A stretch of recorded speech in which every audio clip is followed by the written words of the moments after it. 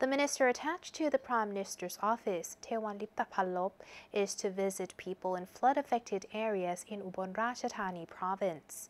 The water level of the Moon River has recently dropped by 1 centimeter, but it will take some time for the flood water to be completely drained, as the water level is almost 4 meters higher from the riverbanks.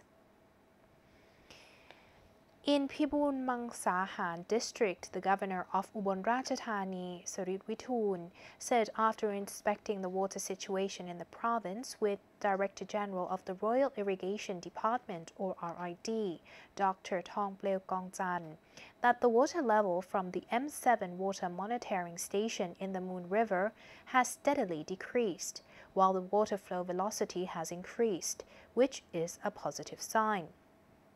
Mr. Thongpleo said his department will increase the number of propeller pumps from 100 to 200 to accelerate the drainage of water in downstream areas. Meanwhile, government spokesperson Narumon Pinyo-Sinwat conveyed the Prime Minister's condolences to the family of Damrong Sak Prakon, a responder who passed away after becoming sick during a rescue operation in Ubon Ratchathani province. His funeral will be held on Tuesday, September 17th.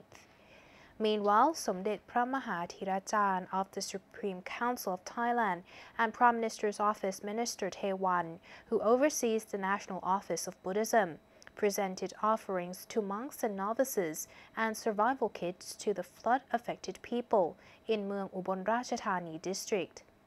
They then inspected the water situation by boat, met with monks at a partly submerged temple, gave moral support to the local people, and visited a mobile kitchen at Warin Chamrap municipality.